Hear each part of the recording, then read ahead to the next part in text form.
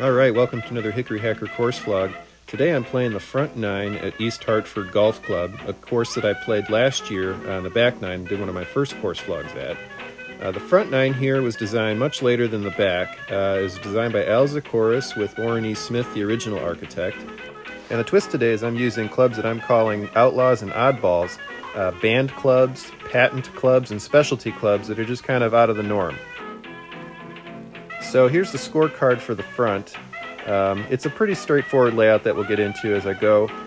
First hole is a par 4, 305 yards, very short start to ease you into your round here. It's one of the more interesting holes on an otherwise ho-hum layout in my opinion. The back nine here is more interesting to me, but I figured this front nine would be a good opportunity to show you some interesting clubs. So this is the first time I've swung this club. Pretty happy with the result. The collectors will probably cringe when they see what I'm swinging with here. It's a Spalding Model C spring face, very collectible club. The interesting thing about this one is the face, which was an extra piece of metal riveted onto the face to kind of give the club a spring effect. This one has 15 degrees of loft and it's a C9 swing weight, so it's a nice club to swing. The original shaft on this one was broken and I replaced it so I could try it out. I figured the collectability was kind of lost as soon as it wasn't original through and through, so that's why I'm trying it out. So with about 105 yards left here, I'm using a 46-degree spade mashie that I'll show you later in the round. Two bunkers protect the green on this short hole, and obviously I end up finding one of them here on the right. So now I'm using the Iron Man Walter Hagen concave sand wedge that was banned in 1930.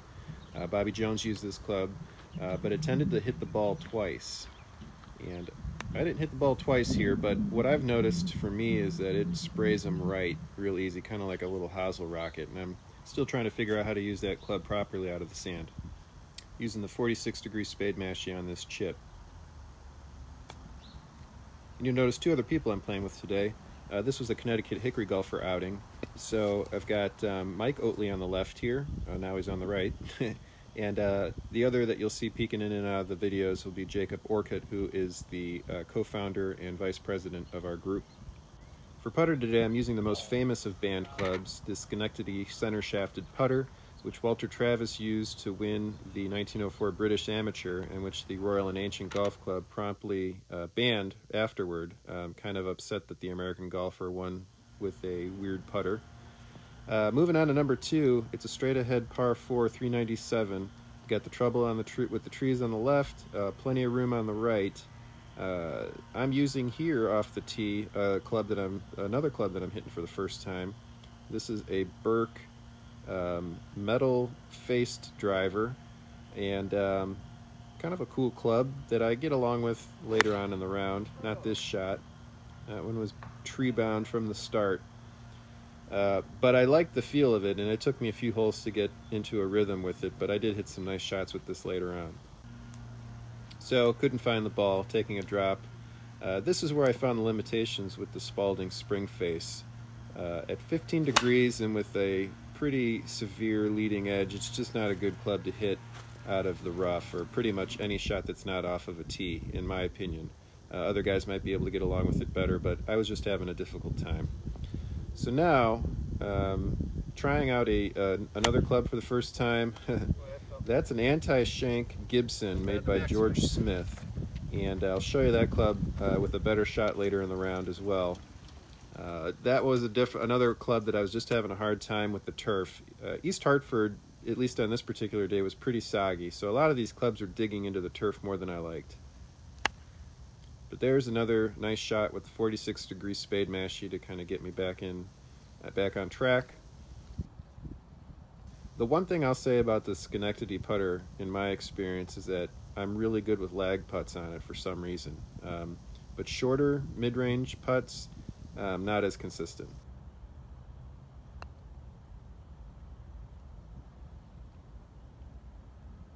This one ended up settling real nice. It was a good way to finish a pretty rough hole.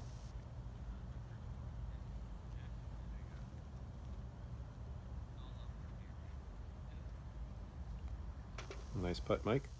All right, so now I'm moving on to three. It's another short par 4. A little bit of a slight dodge to the left there. The green's kind of tucked behind the trees off the tee there. And the fairway rolls a little bit too, so it's kind of nice. I was feeling pretty good about the Spalding off the tee on number 1, so teeing up with it again here. Got way too aggressive on that downswing, and obviously you see the result there. So that puts me in a bit of trouble, but an opportunity to use what I think is a pretty cool club. This is a Pinehurst run-up, so it's really meant for approach shots to kind of use the fairway leading into the green to your advantage, but I've found it to be a pretty good shot for punch shots as well, because it's got a shorter shaft on it, and I believe it's 21 degrees of loft. So here I'm just trying to punch out. I got a tree right behind me, and just trying to get this back into play. And was pretty happy with that. You know, as a mid to high handicap player, you start to get pretty good at rescuing yourself out of tight spots like that. It's one of the better aspects of my game because I'm there so often. Here's the Smith Model Anti-Shank again, and a better result. That was my best shot of the day with it, and I think it's an interesting club, but I just don't think I would game this all the time. Here's a closer look. It's got this interesting design with the weight at the toe and at the heel, and then the anti-shank aspect is an offset hosel, which limited opportunity for the ball to hit the hosel and therefore shank the ball. I think it probably does work as an anti-shank club, but I can find all other ways to mess that club up, so not going to be using it regularly. There, I got an unfortunate hop. Otherwise would have ended up pretty nicely. Using the Pinehurst run-up again for its intended purpose there. Here's one of those mid-range putts that I have trouble with the Schenectady. Also, to my credit though, this was a pretty severe back to front slope. I hardly hit this one and it took off on me. Ugh.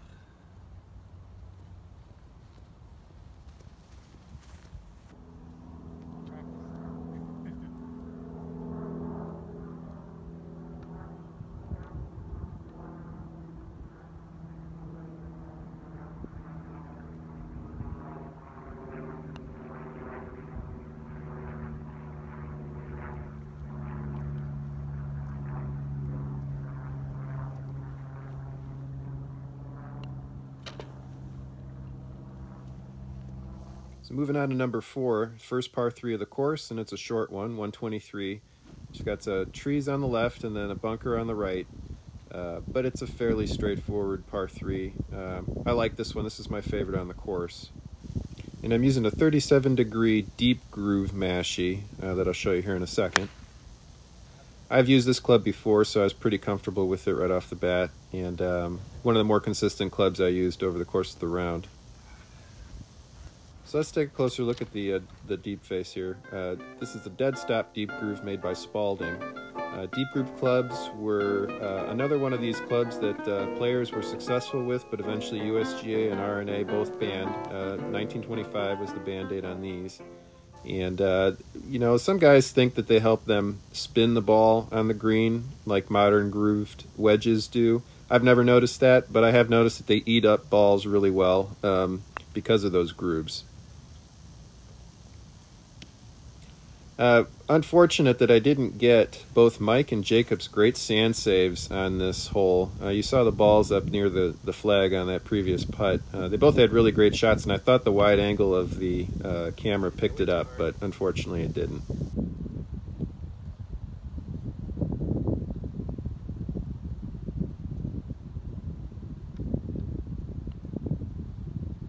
So you see more struggles with the short to mid-range putts with the Schenectady.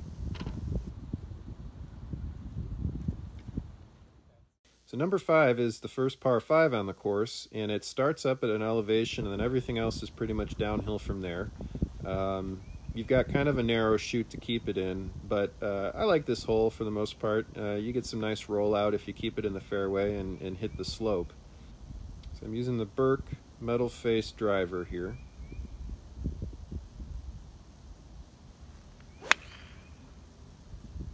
little bit of a better result, pulled it a little bit, but enough room on the left side there that I still had a clear angle back into the fairway. Too much. Right over my head. I could hear it. So I've got a ways to go yet on this hole, but figured I would try to pull out another nice shot with the Smith Model Anti-Shank. And no dice. That was just a poor shot. This club's too easy to do that with. Good turf contact there. So now I'm moving on to the spring face. See if I can work something out of the fairway with this. No dice. So I was stubborn with these clubs because I wanted to really test them and see if if it was my swing or if it was the club. I'm sure it was my swing most of the time. But they were definitely tougher clubs than I expected them to be in certain situations.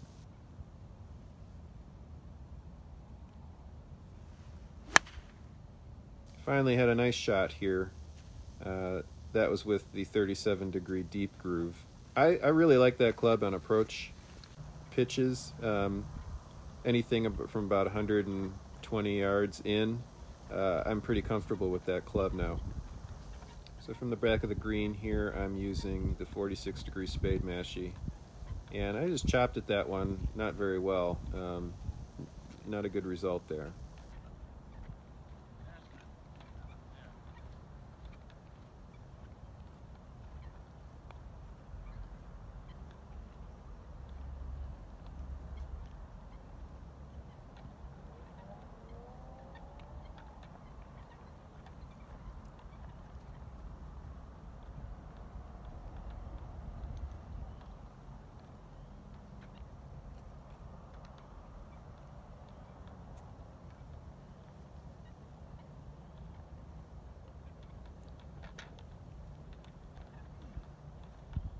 Moving on to number 6, it's another par 4, 416 yards with a nice little creek there that kind of disrupts your approach. Interesting thing about this hole for me is I don't really know how the fairway plays because I'm hardly ever in it. I'm usually off on the right side for some reason. There's a magnet over there to my tee shots, and as much as I try to line up differently, I always end up over there, and that's where this ball's headed too. The upside is there's plenty of room over there, so even though you've got the trees kind of blocking your entrance back onto the proper hole, you can kind of play alongside of it, and so that's what I decided to do here. That creek was going to run in and up at a spot where it was going to be tough for me to find a place to drop this ball safely, so I decided to just keep playing alongside the second hole here. Actually, I'm playing alongside the hole I'm supposed to be on, playing up the second hole, and trying to find a good spot to pop it back over these trees. And I found it here, so I'm using the 37-degree deep groove again. Pretty comfortable with this club, as I mentioned before. And another nice result here. Yeah, one of these days I'll get to play that actual hole, but for now, this is where I'm at. So from the back of the green again, using the Schenectady, hoping that I can get a nice lag putt to get close.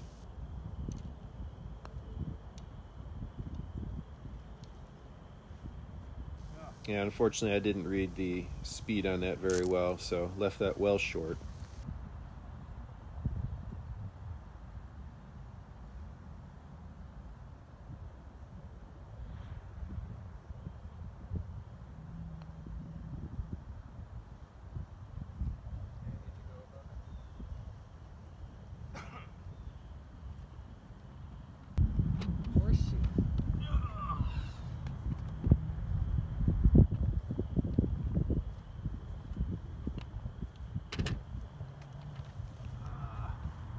One do that to me at Winnipeg. I wonder if it's the mesh pattern. I don't remember what I was talking about there. Anyway, number 7, par 4, another short one, 313 yards, doglegs left. Drivable hole for modern clubs, for some golfers. For me, I'm just trying to hit it as far as I can. I'm aiming at that tree that's basically straight in line with my ball, and this ended up being the best shot of the day with the Burke metal face driver. Nice shot. So I was real happy with that result. Right where I was aiming.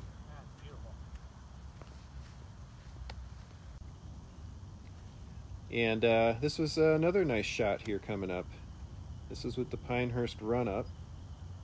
Had to keep it low to stay under those tree branches there. Had about 100 yards. And did just what I wanted. I actually got a nice hop there. Not a bad result at all. Let's take a closer look at this one. So I believe this club was made by McGregor because I've seen other models of it, but this one was made specifically with the Donald Ross signature. 21 degrees. It's light on the swing weight scale, but for the kinds of shots I use with it, it works pretty well.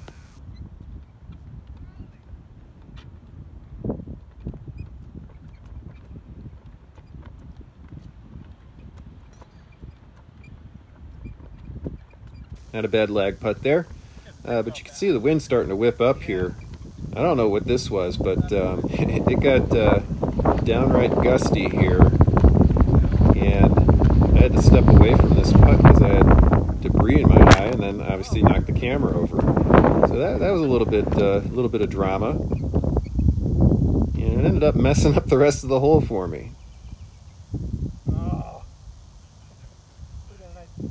Little comeback here though should drop pretty easy though.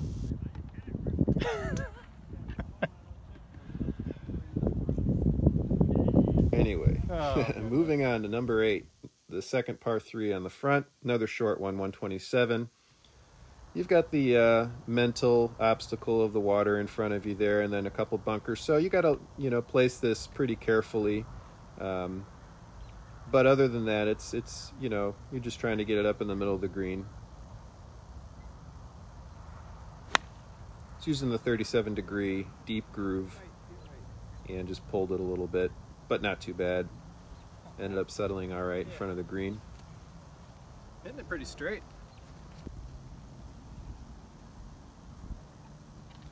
So by this point in the round, I'm using the 46-degree spade mashie for these chips pretty much all the time.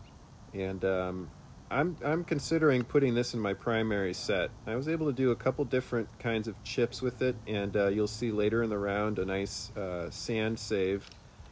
And I'm thinking of gaming this club on a regular basis. Yeah, just another inconsistent putt with the Schenectady. Yeah, I just don't get along with the center shafted designs. I like the more traditional heel shafted blades. So final hole on the front. It's a pretty sharp dogleg left. It goes uphill once you get to your second shot. This is probably, in my opinion, the second most interesting hole on the front 9. Hoping to maintain the momentum off the tee with the Burke metal face driver.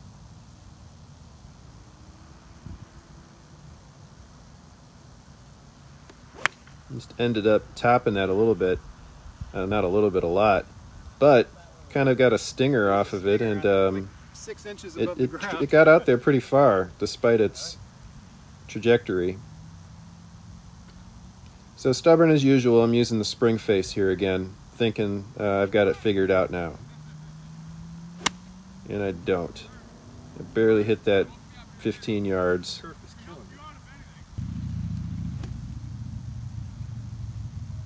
But I'm far enough away, and it's the 9th hole, that I'm just going to stick with it. Better contact that time, but ended up pushing it way right. And I think that was pretty much that sealed the deal. Not a club that I want to hit in any situation other than off a tee. And that left me with this precarious shot, but I like these. They're kind of fun because if you pull it off, it looks good. That one didn't look so great. That was the 46-degree spade mashie. And then decided to use it again out of the sand instead of the concave sand wedge. And as you all know who have been watching my course vlogs, I've been having a hell of a time getting out of sand consistently.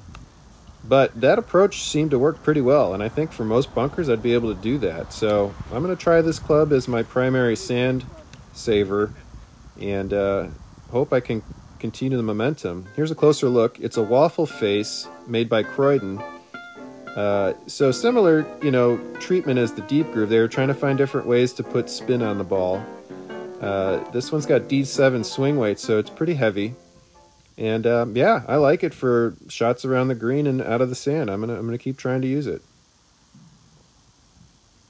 Would be nice to close it out with a good putt here. Just missed it. So not my primary putter and not going to be my primary putter. That'll wrap up this Hickory Hacker course vlog. Thanks for watching, and I hope you enjoyed this closer look at some interesting and weird golf clubs. I'll be using these and some other odd clubs in the future on other 9-holers. In the meantime, if you enjoyed what you saw, I hope you'll consider liking and subscribing.